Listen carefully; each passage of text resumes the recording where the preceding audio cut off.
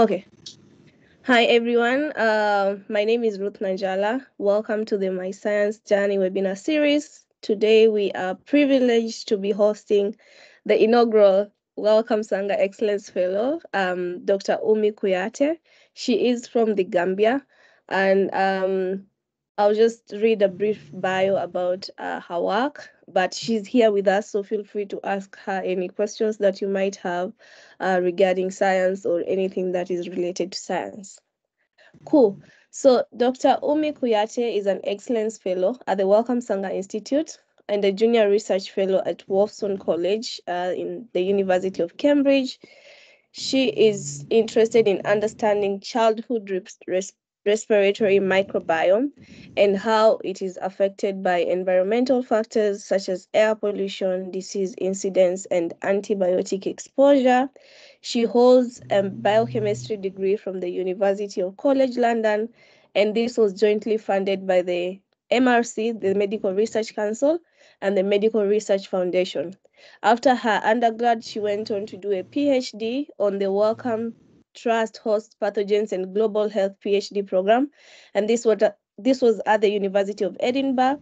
And here she used metagenomics to understand host virus co-evolution in insects. During her PhD, she was awarded a Valley Gradwell, traveling fellowship in insect ecology, and this was by the University of Oxford.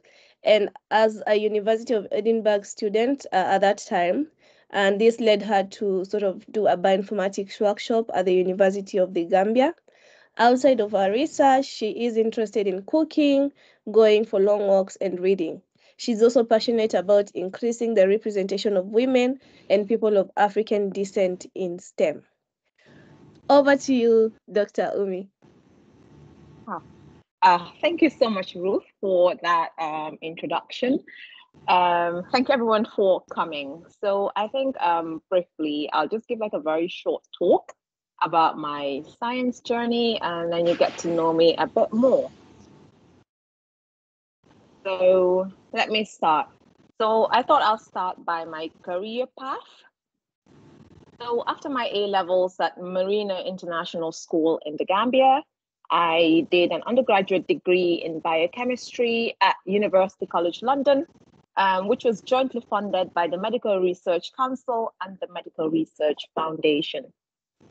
So after my PhD, I was awarded a Wellcome Trust 4-year PhD program in host pathogens and global health at the University of Edinburgh. And the first year of the program was a Master's of Research in Global Health. And then my PhD was done in the following years, which I completed last year. During my PhD, I was also awarded a Valley Gradwell Traveling Fellowship in Insect Ecology by the University of Oxford. So after my PhD, I am currently, which I started last year, an Excellence Postdoctoral Fellow at the Wellcome Sangha Institute in the Parasites and Microbes with the Stephen Bentley's group. I am also a Junior Research Fellow at Wolfson College, University of Cambridge. So these two fellowships run concurrently at the same time.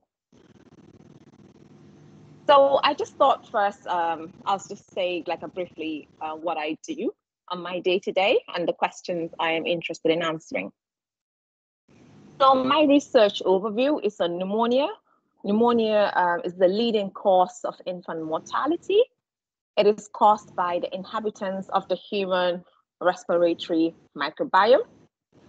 So I am interested in having a full picture of the respiratory microbiome of African children and how this respiratory metagenome in childhood and how it is impacted by environmental factors.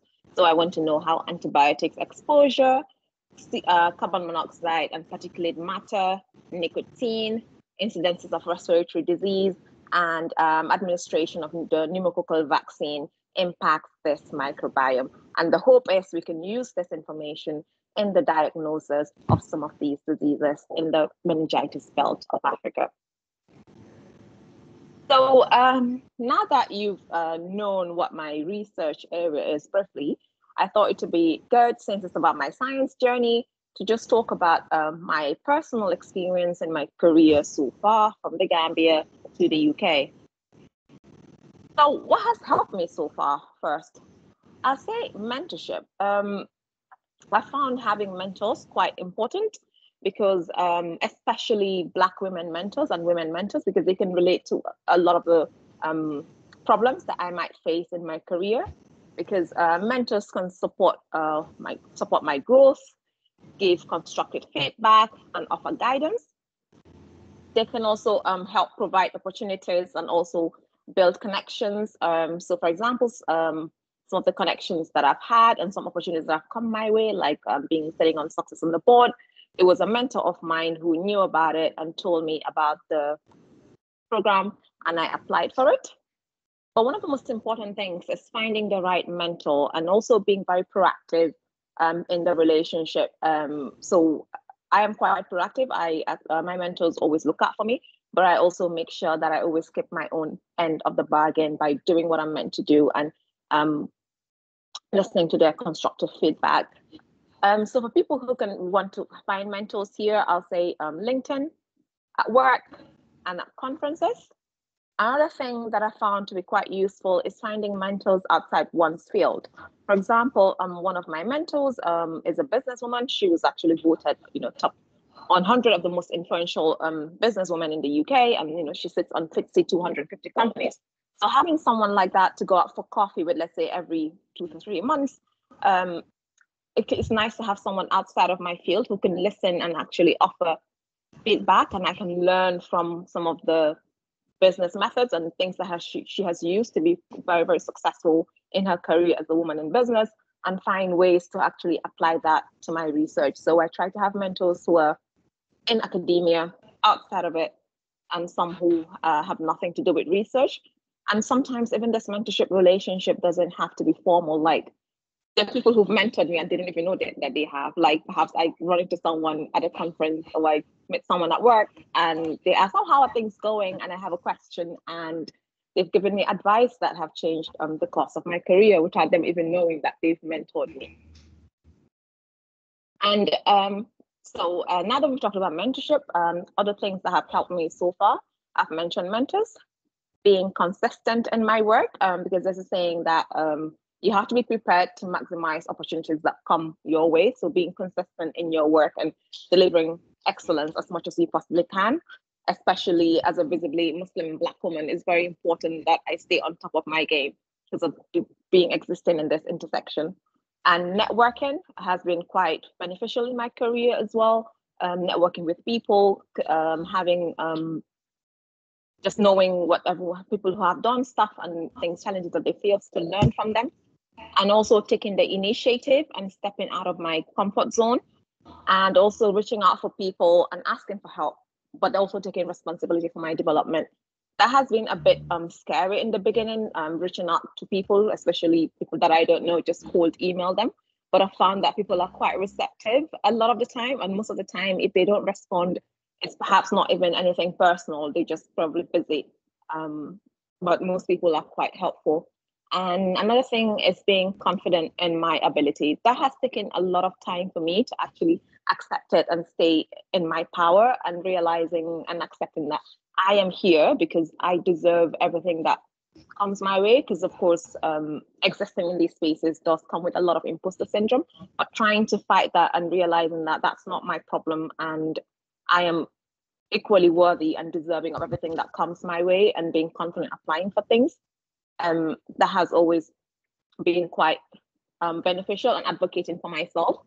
Like I always say, never reject yourself without giving a panel a chance to reject you. So if I find something that I want to apply, I apply for it. The worst that's going to happen is someone sending me an email saying no. They're not going to beat me, but I will not reject myself.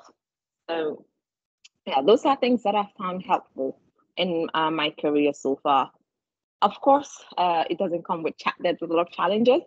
Another one of which, the first one will be imposter syndrome, which happens a lot, especially with women in academia and women in a lot of high impact careers, feeling that, especially as a Black woman, visibly Black Muslim woman, feeling that perhaps I'm not good enough. And this has sometimes pushed me to work hard, push myself to work harder than I probably shouldn't, and maybe prioritize myself a bit more. So that's something that I still battle with sometimes.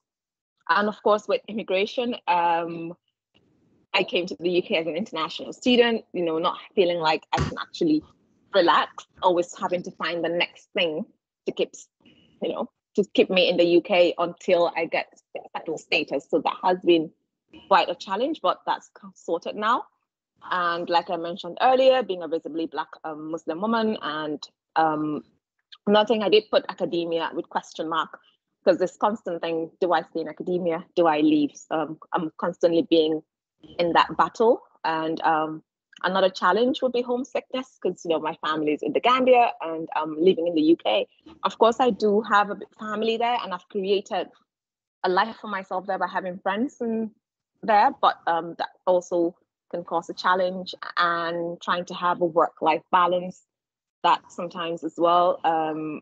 Like I said, there is the pressure to always work hard, to always deliver, but learning to prioritize my health and my mental health, and knowing that that comes first, and work and everything else comes secondary. So that trying to find that balance has been quite challenging for me. So now that I've discussed my personal experiences and some of my challenges, and I know that a lot of people in the call here were just quite curious about an academic career, and just careers in general.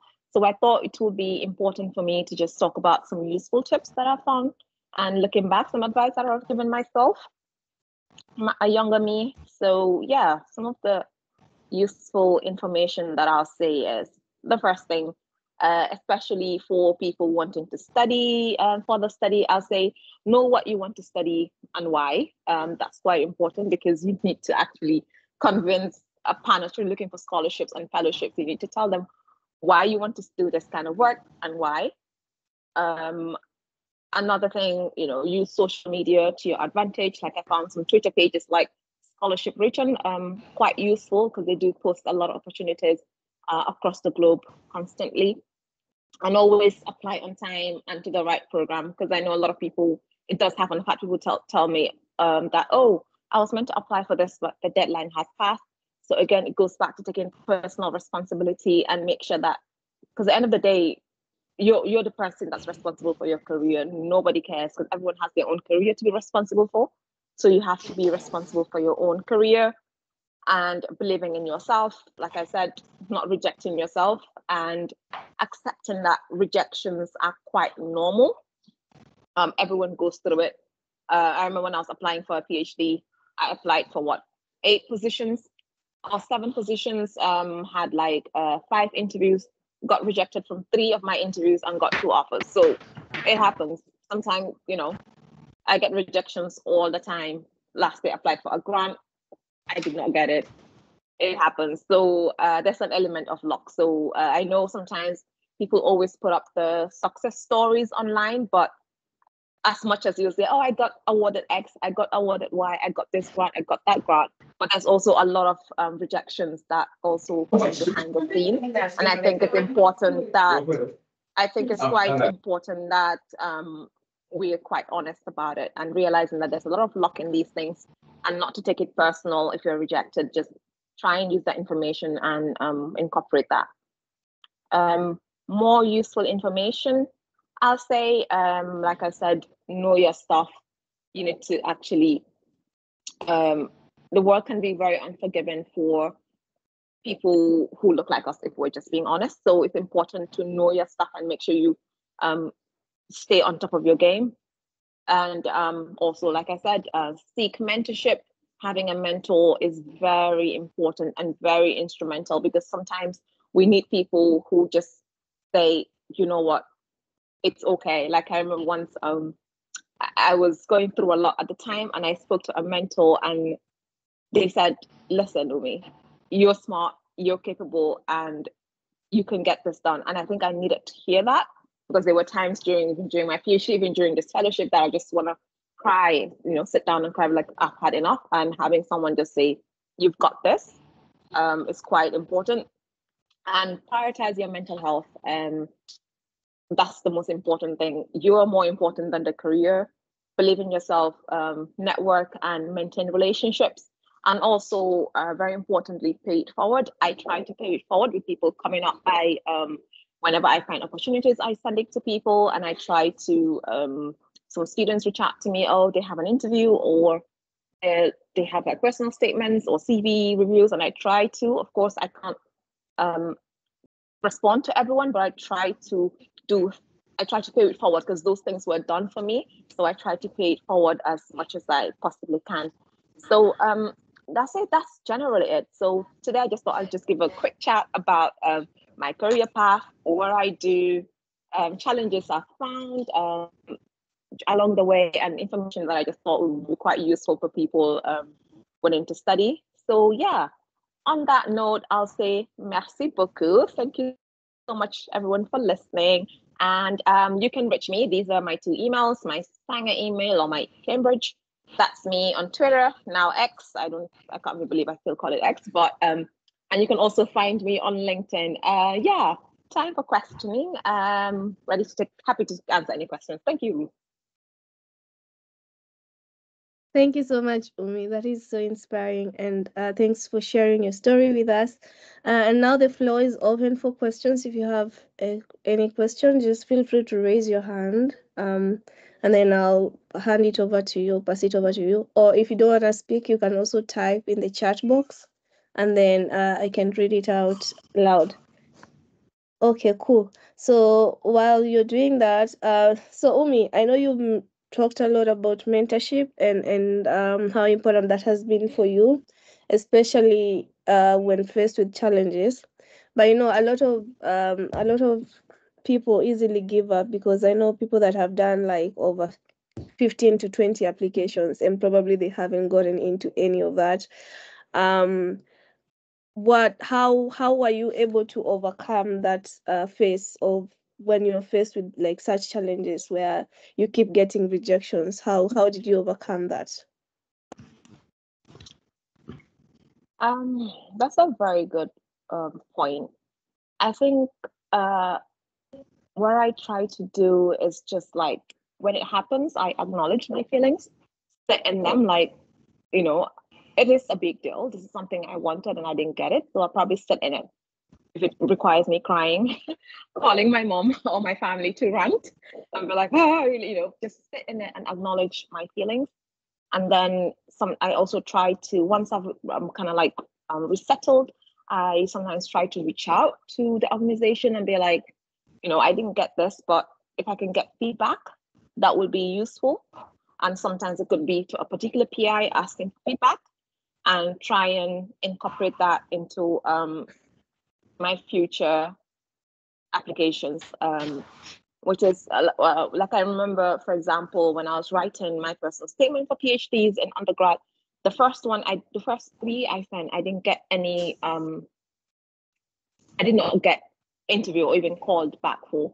So I was quite salty, but then I took my personal statement and spoke to people that I kept as mentors at the time. I remember a very brilliant scientist, Brenda Kwambana, she's Zimbabwean. She looked at it and she said, looking at this personal statement, all you're talking about is, oh, my name is Oumie Kuyateh, I'm expecting a first class degree, I've got X, Y, Z. But then you have to realize that everybody applying to these PhDs, 90% either have a first class degree or a 2-1. So that doesn't matter. But rather, talk about your research experience and actually tell them why you stand out. And when I took that feedback into it, I actually realized, and I started getting more interviews. So I say sometimes like ask for feedback. And it's always good when you're applying for things, like if people apply for 20 and gotten rejections from all of them, that does happen. But what I'll say is it can sometimes we may just want to get to a particular institution and just targeting those. And a lot of these things they can be very random. So I'll say it's also good to have like backup options. If A doesn't work, try B. If B doesn't work, try something else until we can get to our ideal. So it's good to also be a bit more open-minded and flexible with what we do. So yeah, that's what I'll say. Thank you for that response. And also, just still within that conversation, could you please let us know how you're able to get these scholarship opportunities other than just like sort of LinkedIn and probably Twitter or something? Are there any specific websites that you are able to sort of like pick most of the scholarships from when they are advertised? And also, could you talk about some of them, for instance, the MRC, the MRF, and the Excellence Fellowship? Okay. So I just mostly do online, and like I know findaphd.com just put global PhD. And another thing that you can do, some rules are not advertised. I'll say if you're interested in a particular lab or particular PI, there's nothing wrong with sending an email to them or members of their teams and saying, oh, this is me, attaching your CV. I'm interested in XYZ. Are there any opportunities? Sometimes they might have things that are not advertised. So it's good to reach out. As for the MRC, I think that was just mere luck, to be honest, because when I finished my A levels, I got an offer to study biochemistry at UCL, but of course, the tuition at the time was so expensive. My brother was studying at the time, like I just couldn't afford it at that time. So I was like, okay, I'll take this year out to regroup. At that time, I just worked briefly in a bank. I was like an assistant printing stuff, but I'm going to spend this year to just fully focus on looking for scholarships. So I always flipped through the newspapers at the time every morning, and I was flipping, and I saw MRC actually has one and looking to fund a Gambian. So I remember I was like, okay, I'll give that a shot. So I went to the interview with my offer for biochemistry for UCL because they were like, oh, any course at any UK university. I'm like, great. I want to study biochemistry at UCL. Would you fund me? So they gave me the scholarship, and that's how I got that. Also with for the Edinburgh one, I think during my final year undergrad, I was thinking about what I wanted to do next. So I was just applying for PhDs. At the time, it's very difficult because finding PhD that would fund an international student was quite hard. So that's how the Edinburgh one came about. The Sanger one, I was literally on Twitter once, and someone retweeted it. I was like, oh, okay, that sounds interesting. I opened that tweet. I did not want to apply. I remember going to my PhD supervisor. I'm like, this sounds so competitive because at the time they said they were going to fund one. Oh, or two, yeah, on the advert, but they ended up funding three. I'm like, this is the entire UK. How can I possibly get that? He was like, yeah, just apply. Why not? And I got it because even my PhD as well, I did not want to apply because it was 6 positions, 5 were UK EU, and 1 was international. And I remember telling my personal tutor, they're looking for an international student, the entire world. They're trying to fund one person. I'm a third year undergrad. Like, why should I apply? Because UCL had one and they were funding one international student. And I remember emailing the person who was at UCL. He told me, yeah, only apply if you're really good. And when I got that email, I did not send that application. He was like, yeah, we're only trying to fund one. So the Edinburgh one, I'm like, there is no way that they're going to find one person all over the world, a Wellcome Trust PhD. And I don't even have an undergrad yet. I'm literally in final year. And interestingly, I got it. I could not even believe that I got the Edinburgh one. So yeah, I'll say a lot of them. I just find it online. The Edinburgh one, I found it on the Wellcome Trust website. So yeah. Right. So I've been there's a lot of luck happening. There's a lot of element of luck.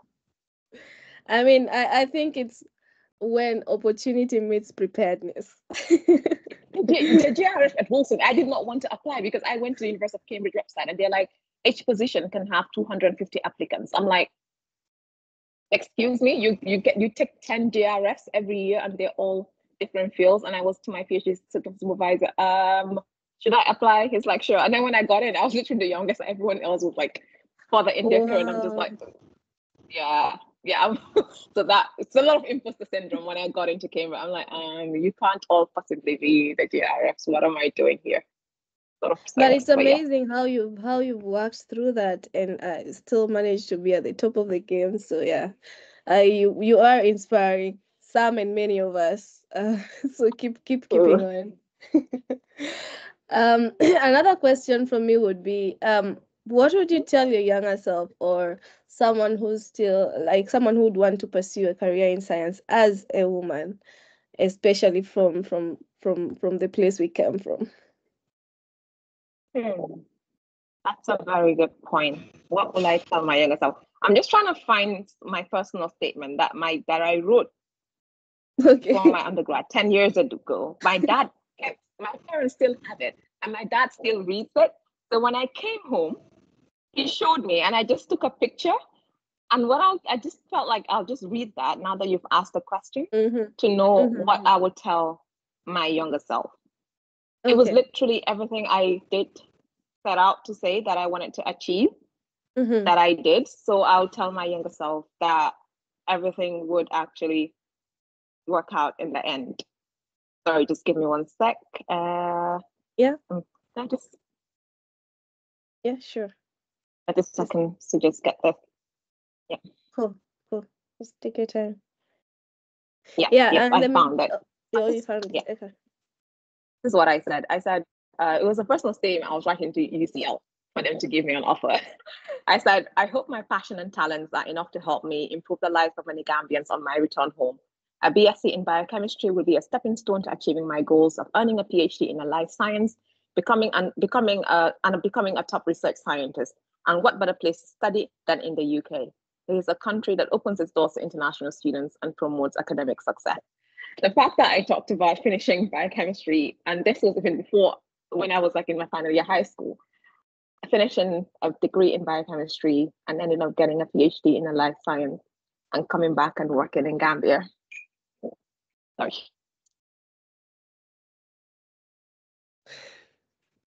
17-year-old me Yeah. would have And thought that the fact that my dad still kept it and the page was really old because he printed it out for me when I was looking for scholarships. And I came this year, he's like, you're back working in you're Gambia. back after your PhD And in the this UK. is 10, yeah, and this is what you said you wanted to do 10 years ago. Yeah. So Dreams yeah, do come true. I'll tell myself that it will be okay. You will be okay. So yeah, that's what I'll tell my Absolutely. myself. Yeah, Thank you sorry, so I'm much. tearing up. No worries. No worries. Thank you so much for sharing that, Umi. Do we have any questions from the audience for Umi?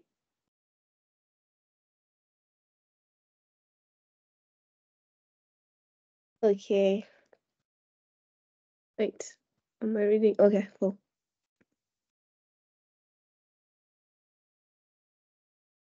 Okay, Joshua, go ahead.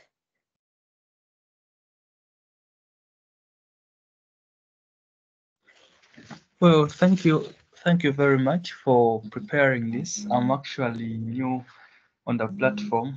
I just followed the host on Twitter, and I happen to be an international student in China. The reason why I came to China is, okay, I'm from Uganda, and the reason why I came to China is I looked for scholarships. I applied, but they seemed so competitive. So the easier ones were to come to China. However, it is somehow different because uh, it's still biochemistry, but it's not Mhm. health related. So Yeah, I found it a little different where my supervisors are telling me, because I came with a plan of researching about neurodegenerative diseases. However, my supervisors say it would take a lot of time and a lot of resources plus a lot of money. So they gave me another topic which I'm working on now. It's just a biotransformation of amino acids, L to D amino acids, for using in other fields, for example, pesticides and what. So I find it challenging, but yeah, if you have any advice, or I can take it up. thank you so much, Joshua. Sorry, are you doing an undergrad, master's, PhD? If I think I missed that. I'm doing a master's degree in biochemistry and molecular biology. Okay, and then the question is the topic that you're doing at the moment is not um one that you're really interested in. Is that correct? Yeah, yeah, You yeah. prefer another? Yeah, that is totally fine. is a master's. But the great thing about science is that you can always change fields, right? What matters is that you have an opportunity, just make the most of it, and you can always do something else and move to the field you're interested in during your PhD. It's a master's thesis project. What matters is what you want to show when you're applying for PhDs is that you can actually successfully lead a research project and complete it and understand what you did. As long as you can show that, it doesn't matter.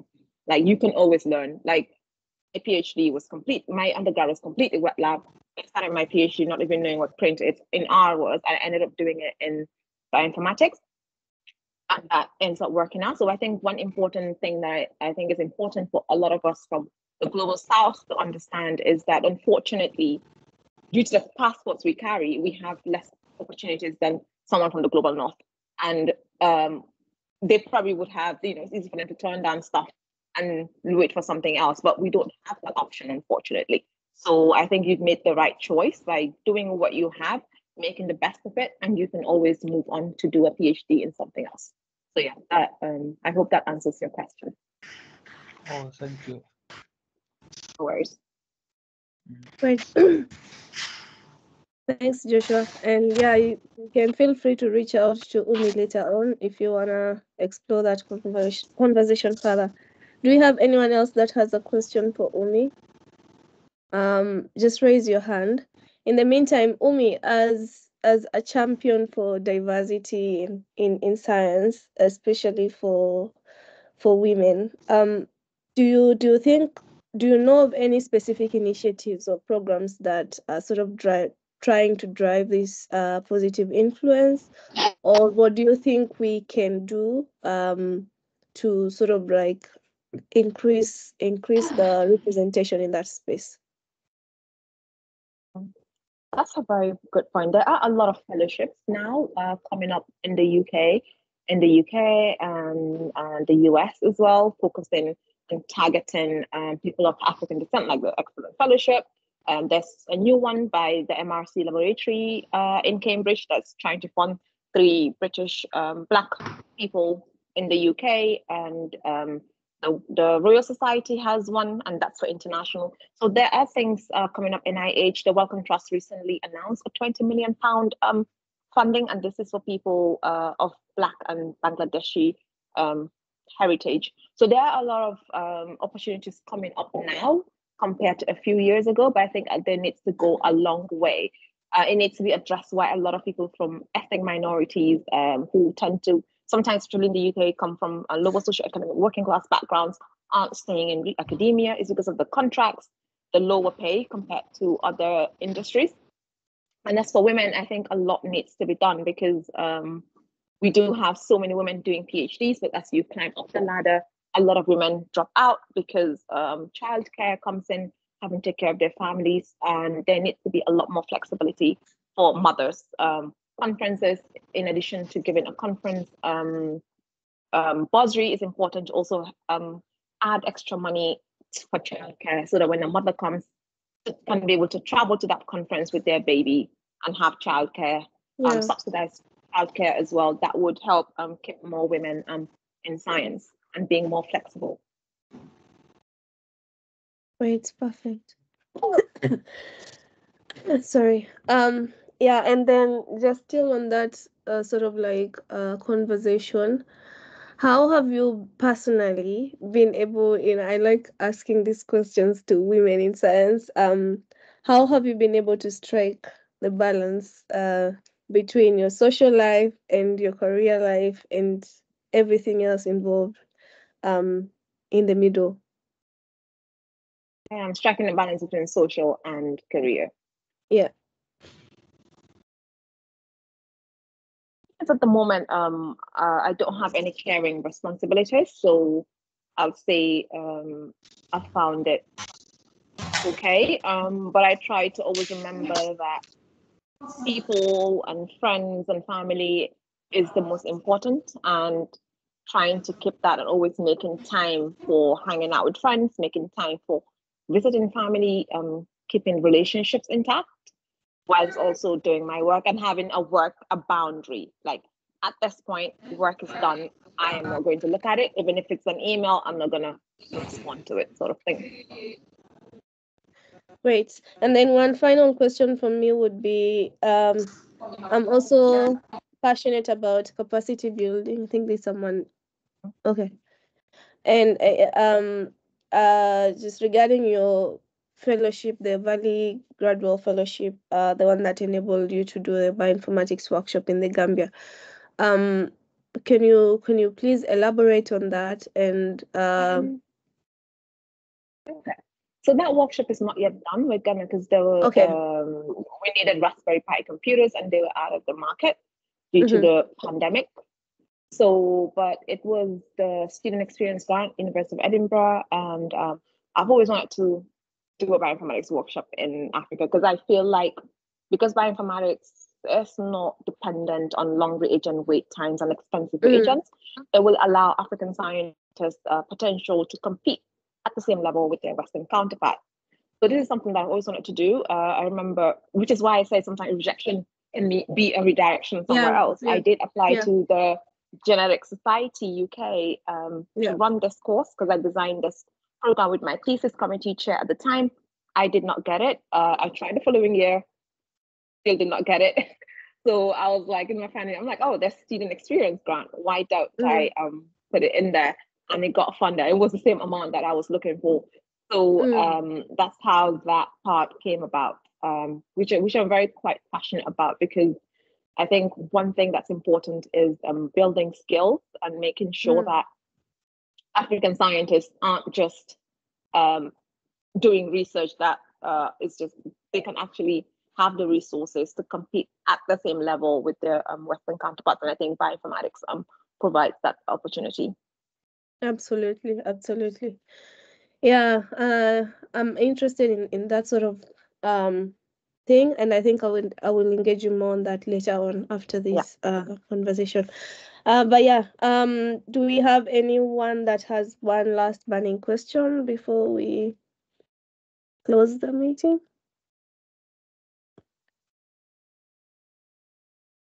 Okay. Yeah, I think your not thing.